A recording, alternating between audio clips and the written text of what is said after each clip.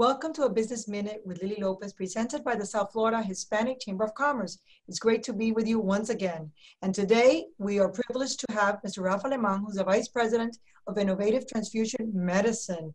Welcome. How are you, Ralph? How are you? Thank you. Thank you for having me. It's an honor being here. Absolutely. I just want to read a little bit of your bio because it's important for people to know who we are interviewing.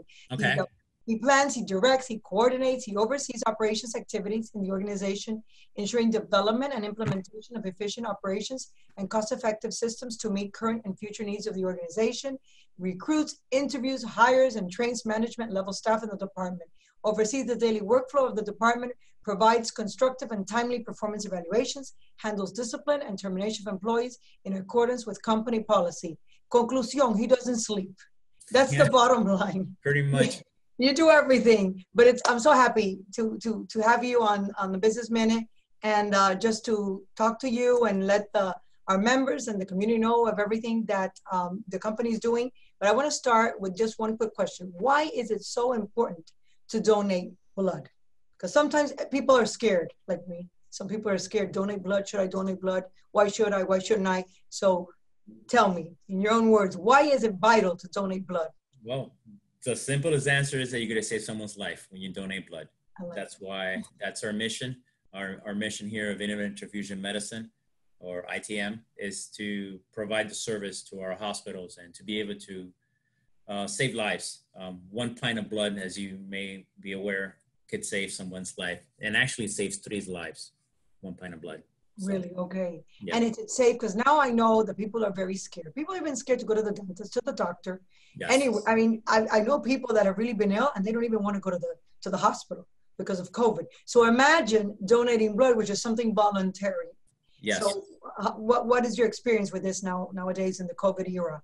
Are people very scared? How are you guys tackling this? Well, Lily, you just hit it right in the center. People are scared of donating blood now. They're thinking of, if I donate blood, I'm going to catch COVID. And because of that, the way of thinking, unfortunately, our blood supply has been hurting. There is a shortage of blood. COVID has caused, throughout the whole United States, our blood supply to drop.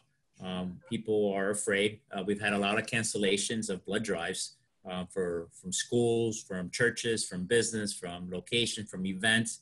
And that has brought a big burden to all of us because we're in the mission of saving lives.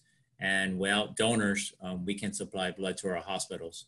So yes, to answer your question, people are still afraid to donate blood. And that's why our blood supply has dropped a lot. And it's critical now at this point. You're really, now the levels are very, very low. Now more than ever, it's critical. Remember, elective surgeries have been canceled because of that, because there's no blood entering into the hospitals, and all these cancellation has affected not only South Florida, but it's affected throughout the whole nation, And when you test, do you test for COVID-19 antibody? Yes, we do. We're doing. And what's the difference in that test? The difference of the test is that it's the IgG and versus the IgM. We don't want individuals who are sick donating blood. We want people that are feeling well and healthy. Okay. And that's why we're doing blood drives for individuals feeling well and healthy to know if they ever had the antibodies for COVID. So it's a safeguard. As a safeguard. And if someone would like to donate blood now, what would they do? Well, they could come to our center here in Miami Lakes. We're at 5753 Miami Lakes Drive. Or they could see us on our website and www.itmblood.org and follow our blue buses that we're out throughout whole South Florida. And do you have a lot of people that just volunteer and just go to donate blood, or do you find that it's easier when you do, of course, blood drives, which we are partnering, the South Florida Hispanic Chamber of Commerce will be partnering with you. And yes, come August 11th, 12th, 13th, and maybe even 14th, we're going to be doing blood drive in different parts of the county, and we're very, very happy and honored to partner with Thank you. Such as the one that you represent.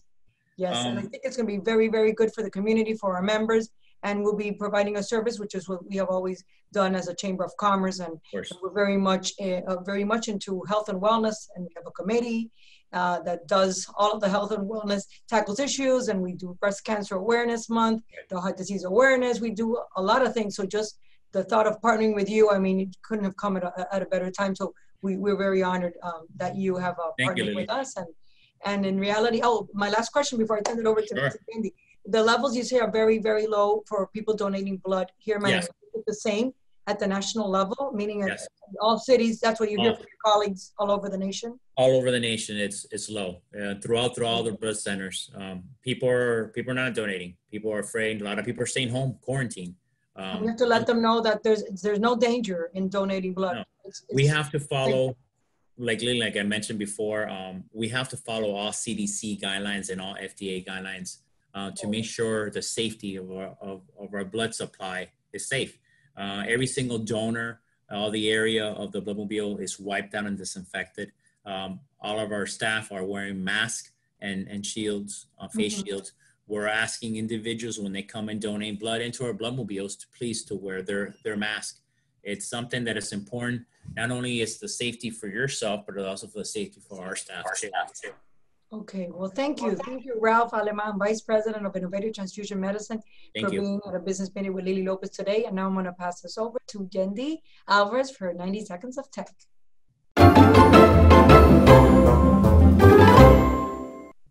Thank you, Lily. Thank you so much, Ralph, for joining us today. Now, we just spent some time talking about the importance of donating blood and the fact that so many people are scared. Now, what has your company done in terms of trying to adjust to COVID-19 using technology and digital ways of communicating with your donors? Well, yeah, the one thing that we're doing is when we do blood drives and to make the donor feel a lot more safe, we're doing Facebook Live on certain instances where individuals actually see people coming and donating and seeing the procedure, how it's being done. I think actually watching it, or sometimes we even have had the news media follow us on certain blood drives that we've done, and they actually could, do testimonials and see how important it is to donate blood and see how digital media and the future of technology has helped drive blood drives to people to come in and donate blood. I think that's very important. Communication. People now all over through social media, as I mentioned before, and they wanted to find out what's going on and who's doing what. And I think promoting through Facebook Live, even to Twitter, helps out a lot. And Absolutely. You're educating the most important is the public. You're bringing awareness. Absolutely. Social media is the fastest, freest form of publicity, and you know that. Yes. So I thank you so much for joining us. One more question. What is your Facebook page name so that we can direct our people over there? Well, you could go to, www.itmblood.org, and under Facebook, you'll see it. You'll see ITM, and you'll see our logo. Awesome. For 90 Seconds of Tech, this is Yendi Alvarez with the South Florida Hispanic Chamber. I'll see you next time. Don't forget to donate blood.